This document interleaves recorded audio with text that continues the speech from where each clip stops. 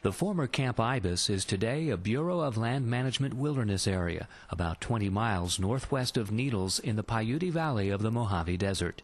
It was one of 10 major camps in the California and Arizona deserts set up by General George S. Patton to train troops for desert warfare during World War II. Munitions and ordnance, including unexploded ordnance, was left behind on some portions of the 13,000-acre camp when it closed. Many items were destroyed or removed through clearance actions over the years. However, it's possible more remain.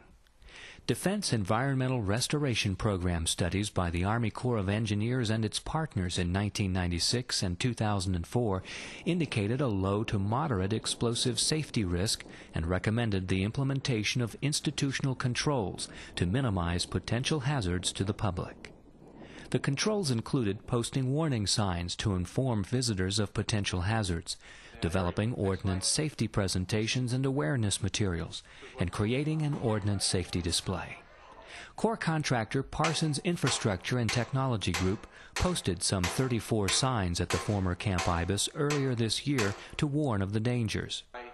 Corps contractor Innovative Technology Solutions assisted with the public awareness campaign and taught Needles school children the 3 R's of ordnance safety: recognize, retreat, and report. Informational posters were distributed to Needles businesses and public buildings, and the contractor made a mobile ordnance safety display from items found at Camp Ibis, which is now on exhibit at the Needles Library.